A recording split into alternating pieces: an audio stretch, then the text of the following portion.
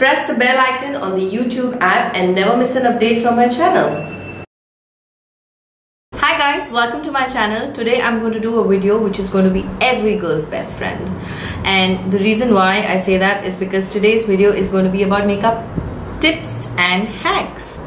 So not all the time we have everything that you require to do a perfect makeup, to achieve like the most perfect look every single time.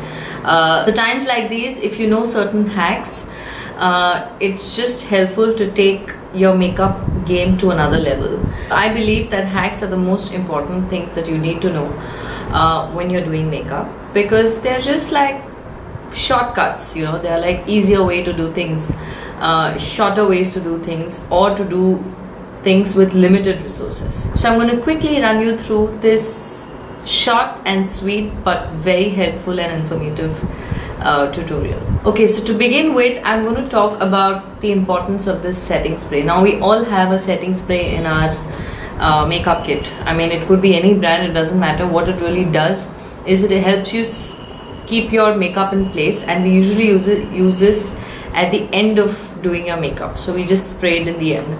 But what you can really do with a setting spray is, if in case you need a really long lasting makeup, what you can do is you can spray the spray on your beauty blender or on the foundation brush, whichever foundation brush that you're using.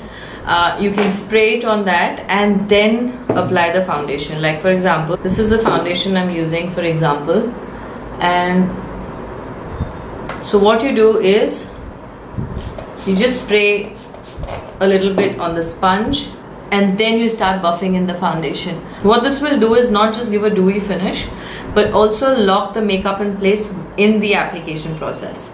So this is a very helpful tip. Now we all know how important brows are. I feel brows are the most underrated things when you do makeup. If you have good brows,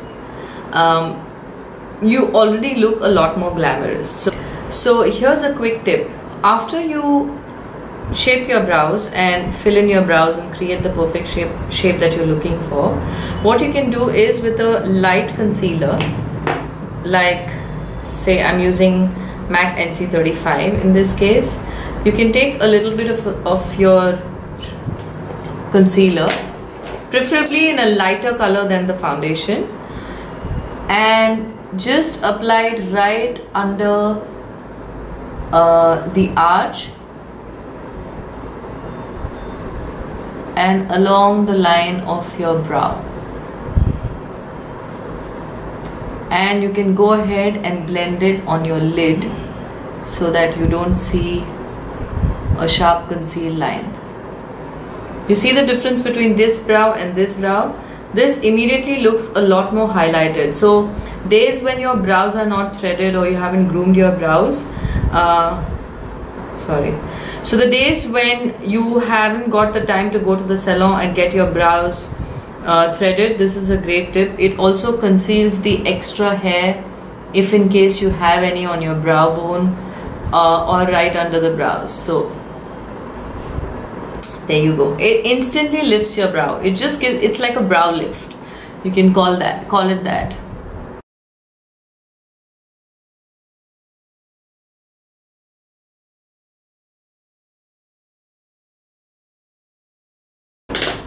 There you go. You see how lifted my brows look? So this is a great hack. We all set our foundation and concealer with powders, with loose powders, compact powders, whatever that is. Now if you don't like a very powdered, cakey, like really powdered finish, like a really matte finish, what you can do is, I'm going to use a compact powder example in this case. Instead of applying the powder with a brush, what you can do is apply it with a damp beauty blender. So this beauty blender is really damp. In fact, it has a setting spray in it. Take a little bit and then apply it. What this will do is it will leave in the moisture from the dampness of the sponge, so it won't give that really matte powdery finish to your face. Like, do you see the difference? Like, I have applied the powder foundation. My skin still looks a lot more dewy and moisturized. So it is a really great tip to have that natural dewy skin-like finish. Okay, next tip is great if you have like really tired, droopy looking eyes. You know, there are days when we are like working day and night, when we're doing so many things, and our eyes tend to look so tired and like as though you haven't got enough sleep and just dull in general. So to instantly have that bright eyes, open eyes look, what you can do is use a flesh colored liner. This is a skin liner and it is in flesh tone. I know some people like to use white liner as well, but especially for my skin tone, white liner looks a little more stark for this hack. So I like to use a flesh toned liner. This is how it looks. Just line the inner corner of your eye.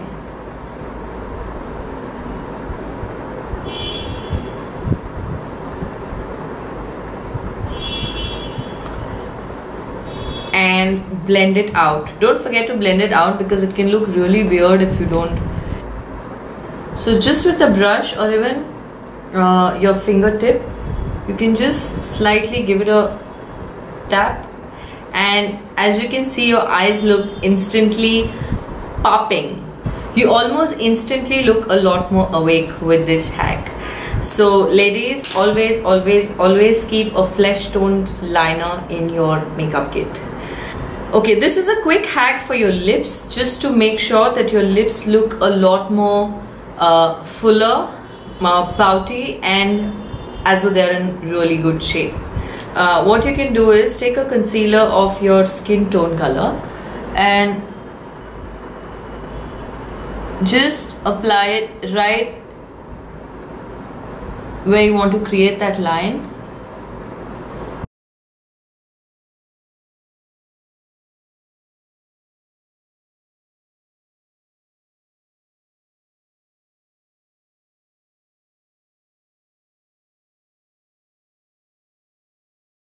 And with a moist beauty blender, you can just blend it out. As you can see, it almost creates this really beautiful shape in the corner, and also it gives a very nice cupid bow, which is a lot more visible and a lot more pouty. While we are talking about lip hacks, let me just show you quickly how you can create a really pouty, fuller lip look using two lip shades. So I'm using the Huda Beauty lip colors in Icon and Bombshell. Whatever lipstick color that you're using, in this case I'm using Icon.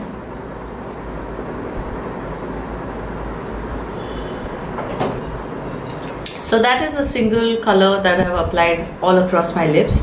Now to give it a nice pout, what you can do is take a lighter lip color. This is Huda Beauty in Bombshell, and just apply it on the center of the lip, just in the center. By doing this, what you've done is you've created an appearance of a fuller, pouty lips. And in case you want to take your lip game one level up, what you can do is you can highlight your cupid's bow. So for which I'm going to use an angled brush, and I'm literally going to take any highlighter and just highlight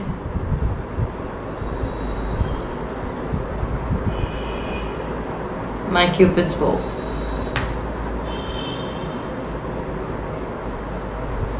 And you can also place some on the center and blend it out.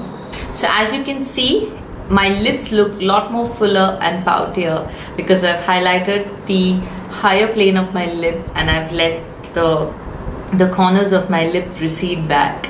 So that is a really helpful hack.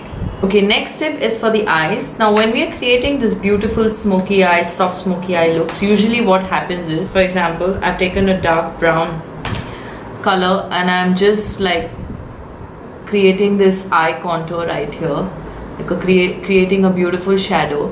So what happens a lot of times is you kind of bring it out, like way further than where it's supposed to be.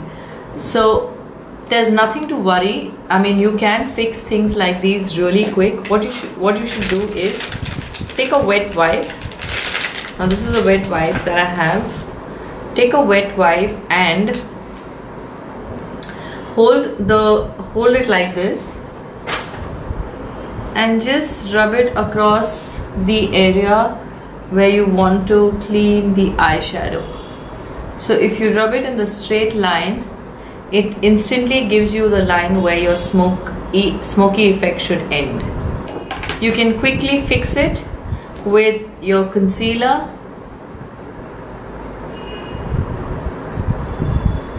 And that's about it.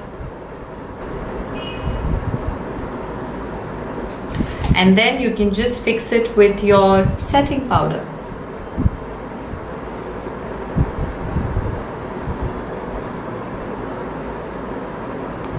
So there you go, you have a really easy and quick smoky eye which just looks as perfect as it looks on celebrities. I know a lot of you girls struggle all your life with lash application. Like how you wish you could just like have it as easy as a cakewalk. Instead of attempting to apply false lashes in one go, like in a single piece, what you can do is you can cut it in two. Yes. So this is my falsies right here, and I'm using this nail clipper and I'm going to cut it in two parts. So I'm cutting it in two parts. Now you have two small pieces of the same eyelash, which is much easier to apply. So when you cut it, remember which is the piece that has to go on the outer corner and the piece that has to come on the inner corner, and then you can attempt applying your lashes. That is a great tip for lash application. Do try it next time. I promise you your lash application is going to be a lot more easier with this hack. I know a lot of you girls love a sharp chisel face and attempt contouring as well, but a lot of times what happens is you just can't get a hang of getting that really sharp contour line. Example, I contour my cheeks and say I bring it down accidentally. I'm not saying we do it deliberately, and now you don't know what to do with this really mucky looking patch on your cheeks. But not to worry, there's a real quick hack to fix this. What you can do is with your translucent powder, just create a line where that contour is supposed to end. So you created this line, so what you're doing is you're cleaning up that messy, mucky looking, over contoured cheeks, and then dust it off with a clean brush. So that's how you clean up a over contoured cheek. Moving on to correction. Now a lot of times we need an orange corrector because we tend to have dark circles and pigmentation under our eyes, and instead of investing in a orange corrector, which may or may not be so expensive, but instead of buying an orange corrector, the best thing to do is we all have orange lipsticks in our bag. Like we all do. I don't know anybody who doesn't have orange or orange toned lip color. So what you can do is, this is a hack for color correction. Take very little on the brush. Okay, so someone wrote to me the other day that every time they try to do the orange correction and then go over it with a concealer, what happens is the whole under eye looks orange. There are two reasons why that happens. One is you've applied too much of the orange corrector under your eyes, and two, you haven't tapped it with your finger. If you just apply it with the brush and leave it like that, of course it's going to look orangey, even after the application of concealer. So make sure, I've taken very little amount on my brush. You blend it out with your fingers. So what I've done is I've left a streak of color. I haven't deposited the color as it is. So blend it out and then go ahead with your concealing routine.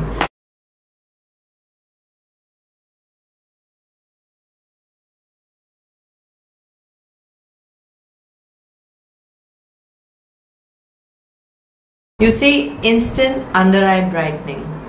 I mean, what would we do without makeup? Just look at the difference. Just look at this eye and look at this eye.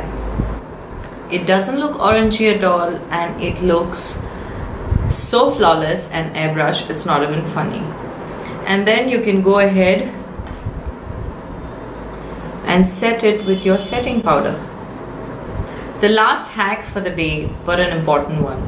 I don't know any woman who does not like to apply mascara. So I'm assuming that this is something that happens to all of us. Sometimes what happens is you apply mascara and your mascara is too heavily coated on your lashes, which makes your lashes look like really tacky.